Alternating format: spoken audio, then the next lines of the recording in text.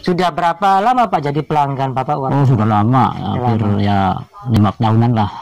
Gimana sih Pak kualitasnya itu gitar? Ya, bagus ya. Bagus ya. Bagus.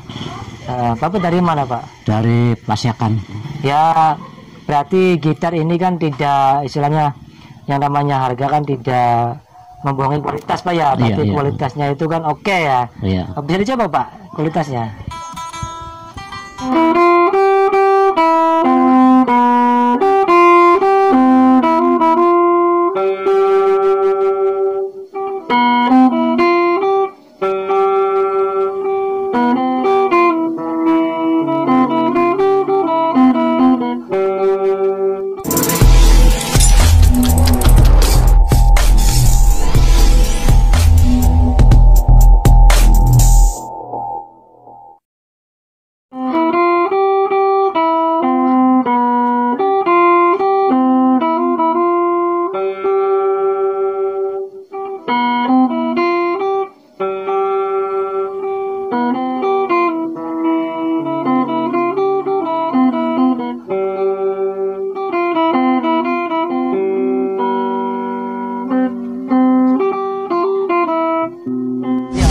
Warahmatullahi wabarakatuh, Sobat Amsor TV. Saat ini saya sedang berada di Pengrajin Gitar Elektrik dan Akustik ya. Berarti elektrik dan akustik. Betul. Dan Bapak ini bernama siapa Pak? Wartono. Bapak Wartono Dari Desa Lobener Lor, Kebun Kopi, RT 12 RW 03. Nah, ini Pak mau sedikit berbincang-bincang nih Pak mengenai produksi rumahan yang Bapak kelola ini. Saya dengar-dengar kemarin kalau nggak salah itu di salah satu televisi swasta, selain gitar juga ada sepeda ya Pak ya. Terus apa lagi Pak? Ya alhamdulillah banyak sih. Kadang banyak, bikin souvenir, bikin gantungan kunci, tergantung pesanan. Nah, betul. Yang pasti bahannya dari kayu. Nah untuk gitar sendiri nih Pak, sudah berapa lama Bapak ya untuk produksi gitar? Alhamdulillah kurang lebih hampir 20 tahun lah. Wow, lama juga ya 20 tahun. Cuman karena proses juga, jadi mungkin baru beberapa tahun ini kita bisa produksi diakui oleh beberapa musisi nasional maupun lokal. Saya dengar pernah ada gitu kan musisi nasional yang sering datang ke sini. Tuh siapa aja Pak? Kebetulan alhamdulillah bulan-bulan kemarin itu kan dari kru Soneta ya. Soneta pernah berkunjung. Alhamdulillah pernah berkunjung ke sini dan pernah juga pakai produk saya. Dari Mas Alda The Cangcuter juga pernah. Alda Cangcuter, betul. Terus alhamdulillah Mas Lanlan Noah juga pernah pakai produk saya. Berarti banyak juga ya Pak artinya pemesan-pemesan dari kalangan artis papan atas itu pesan di sini juga banyak. Alhamdulillah ada beberapa, kalau banyak sih enggak. Cuman ada beberapa mereka yang sudah percaya kepada produk kami dari Lobener. Lobener namanya ya.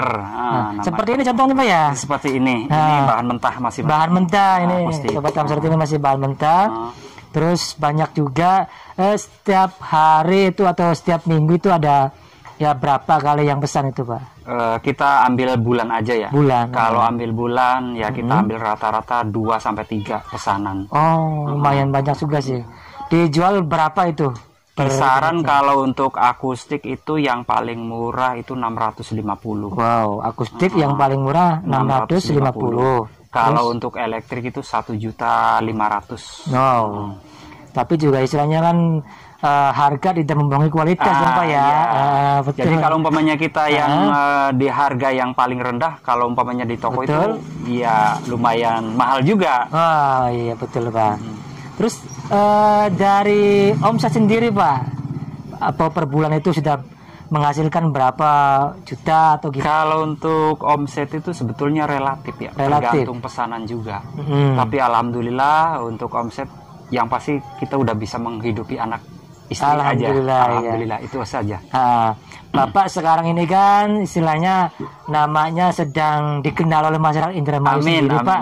Kemarin videonya itu menyebar kemana-mana. Mudah-mudahan dengan adanya liputan ini juga istilahnya pelanggan juga semakin tahu di Indramayu bahwa ada pengrajin gitar gitu kan. Amin. Mudah-mudahan seperti itu. Dan yang sudah jadinya ada nggak Pak contohnya? Yang sudah jadi ada contohnya. Untuk gitar akustik apa elektrik? Dua-duanya ada. Dua-duanya ada. Dua-duanya aja. Ini bahan-bahan yang digunakan apa aja Pak? Untuk bahan-bahan yang digunakan kebetulan kita kan mengusung limbah. Oh, limbah. Jadi limbah-limbah pabrik yang tidak terpakai kita manfaatin, kita jadikan sebuah gitar elektrik maupun akustik kira-kira bisa tidak kalah kualitasnya dengan pabrikan yang sudah terkenal. Gitu. Dan alhamdulillah walaupun terbuat dari dari bahan-bahan limbah, tapi tidak mengurangi kualitas dan kuantitas. Betul.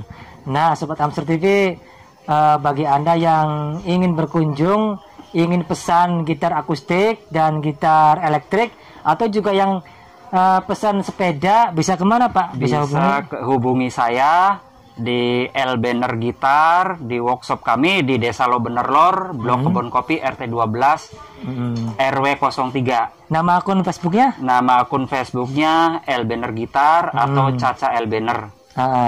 Mbak, harapan ke depan ini bagaimana Pak? Harapan saya pribadi untuk dinas-dinas terkait, tolonglah perhatikan kami untuk kelas-kelas pengrajin agar diperhatikan, karena mungkin ini salah satu, cuman mungkin saya sebagai salah satu pelaku usaha, beberapa teman-teman yang lain yang mungkin masih tidak terekspos, mungkin salah satunya saya gitu. Jadi untuk dinas-dinas terkait atau dari pihak pemerintah, tolong perhatikan kami. Ya, berarti harus ditata lagi untuk pemerintah dinas terkait. Semoga dengar ini keluhan para pelaku usaha yang masih belum dikenal oleh masyarakat dan belum istilahnya memiliki tempat usaha juga, agar dimudahkan gitu, seperti itu proses perizinannya, terus permodalannya dan lain sebagainya. Mohon dibantu untuk pemerintah dinas terkait apabila mendengar video ini. Pak, itu saja Pak, mungkin barangkali percakapan kita. Terima kasih banyak Bapak atas waktunya. Mohon maaf apabila kedatangan kita ini mengganggu Pak. Ya. Semoga usahanya lancar Pak ya. Amin. Iya, terima kasih Pak. Oke. Ya, seperti itu Sobat Amsor TV, kunjungan saya kali ini ke Desa Lobener Lor, pelaku usaha Lobener, pengrajin gitar akustik dan sepeda kayu. Sekian, terima kasih. Assalamualaikum warahmatullahi wabarakatuh.